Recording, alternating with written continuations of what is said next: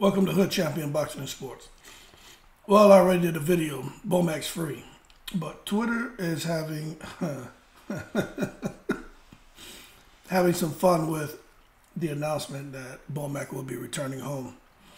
Now, we're gonna go through some of the comments and just let you see what some people have had to say. Okay, this first comment here. They ran a poll wanting to find out.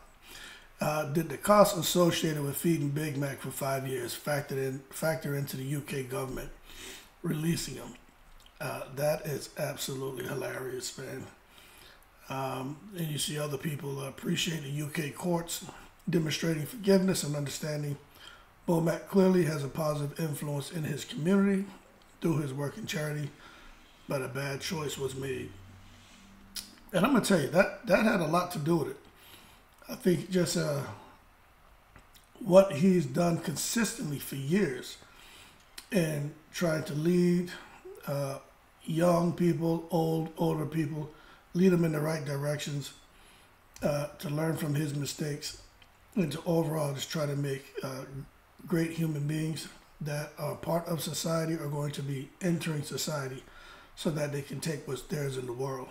And I'm sure that that mattered, because now you're talking about how do you create a defense, and basically it boils down to the whole person concept. And when they take a look at you now, if he had a consistent history of being a criminal, and he was on parole and just arrested last year for a gun charge, Bomack would be in a different space right now.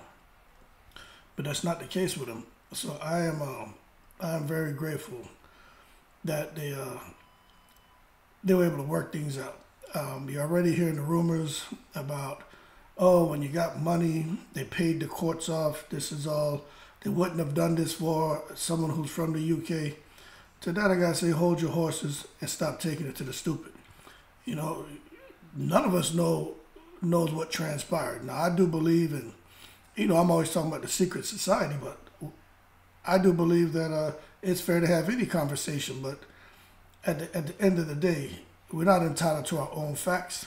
We're entitled to our opinions, and I think any conversation is healthy. But in this case, the bottom line is the man's free, and he's coming home, and that's great. This guy says, blessings, foolish mistake, but he didn't deserve no jail time. I wouldn't be back in the UK for 20 months. And I agree with him on that. In case you wonder why he's saying that, it's because he was given a 20-month suspended prison sentence. So that's kind of like what you saw happening with Gervonta Davis. When Gervonta Davis was given that suspended prison sentence, and then he went out there and did something, supposedly violated parole by, something was violated supposedly, and they put him in jail anyway. And that's what could happen to Bomack, but he'd be back in jail out in the UK, and he could be there for the whole 20 months, and that's not something he wants to deal with. So I think Bomack is gonna. I wouldn't even like this guy. I wouldn't even go back to the damn UK.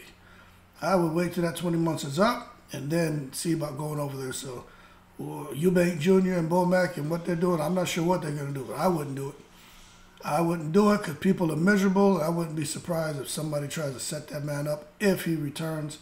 You know what? We gotta say it, man. I used to hear as a young kid from my Caribbean parents and friends and family. They say, hey, don't go places you don't belong. They used to say that all the time. If you don't belong there, why you going there? And that's the kind of thing with Bomack right now. That's what I be telling, man. Don't go places you don't belong. You don't belong over there right now with all this crap going on with you. Just stay over here where it's safe. You know what I'm saying? And after that 20 months, then, maybe. But I still would be careful. Because there are some people who are sour that they feel like he's getting away with something that, the normal average individual wouldn't get away with. So the bottom line is I think being a celebrity or being rich, I think that has its privileges from time to time, and that's what we're seeing with in this situation. It is what it is. It says we about to get a Bomack a Bomack mixtape now. Man's better be thinking everything. Hopefully lessons to learn. Rather to be caught with it than without it. That's a dumbass right there. Rather to be caught with it than without it. This is the stuff when I read on Twitter, you see how stupid people are. Got time for that one. I don't got time for that. This one says, Bud was ready to free him one way or another. Yeah. So they have fun with the little stuff they create out here. But what I will tell you is the bottom line is, man, he's coming back. So when he's going to land, I don't know. I know there's concern about him showing up and if he's going to be here for Keyshawn Davis's fight. I don't know all that. But we'll see. One person, a guy named L.P. Jones, this is what you call black privilege. Would be a life sentence if it was a white Brit. So that's, hold on a second. Let me see what they had to say about this comment, because that's kind of crazy to me. Black privilege, shut up. Acknowledge your privilege, you thug. Wow. That's why I always say, man, when you come out here to Twitter, Twitter is the most toxic place, period. So it is what it is. But that being said, y'all keep cool. People are talking. Some are happy. Some are miserable. But at the end of the day, it doesn't matter. He's coming back home. And that's good news. I don't think anyone, let me say, that prison, that jail, I don't care if you're in there for a couple hours, a night, a year, 10 years. That place is not suited for any human being. I don't care where you go in the world. All right? I'm in the breeze.